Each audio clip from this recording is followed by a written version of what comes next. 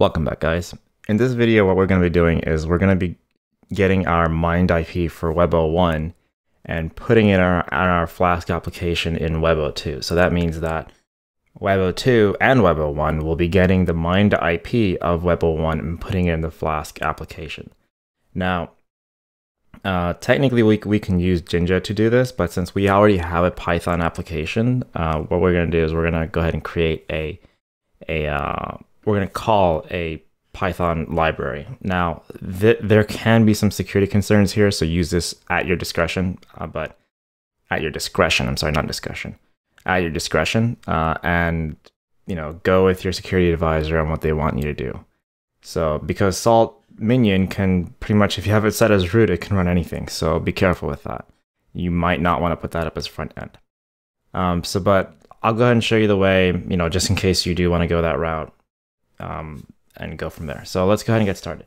What we're going to be doing is we're going to be importing this Salt client caller, and we're going to be, instead of running test.ping, like in this example, we're going to be running mine.get, and we're going to get the IP of Web01 and put it in the application directly. So let's go ahead and pull up the application. So here, just like in the example, I'm going to be importing salt.client. And here I'll make a variable. So mined IPs, for example, is equal to salt.client.caller.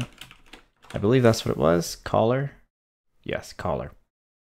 Okay, so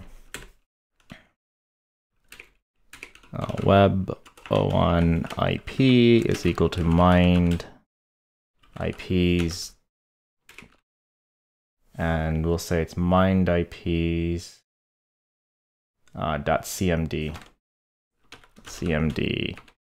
mine.get, and we're gonna say it's web01, and we're gonna get the network. Oops, we're getting the network .ipaddrs.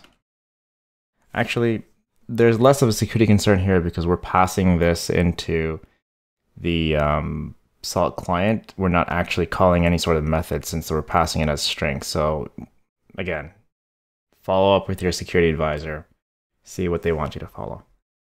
Okay, so I know, for example, that when we call the mine.get, it's going to go ahead and return dictionary format. So I'm going to make sure that I get just the IP, not anything else. So this is the IP from Web01.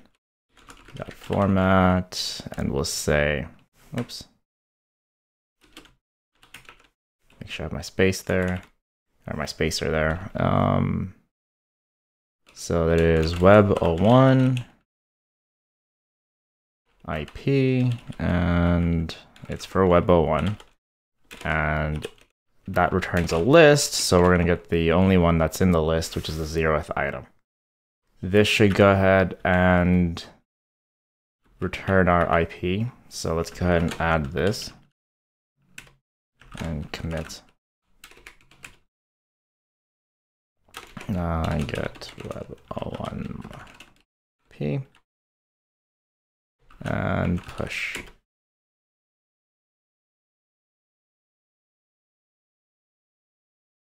All right.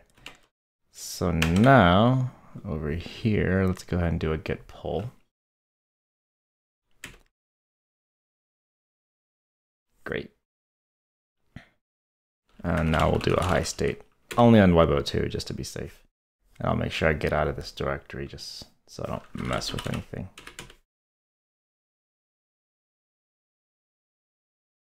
All right, so it made our changes. And I don't know why I made this change, it's the same thing, so there's no need to worry about that. There's our 2 new variables, and everything else is good. So it restarted Flask app.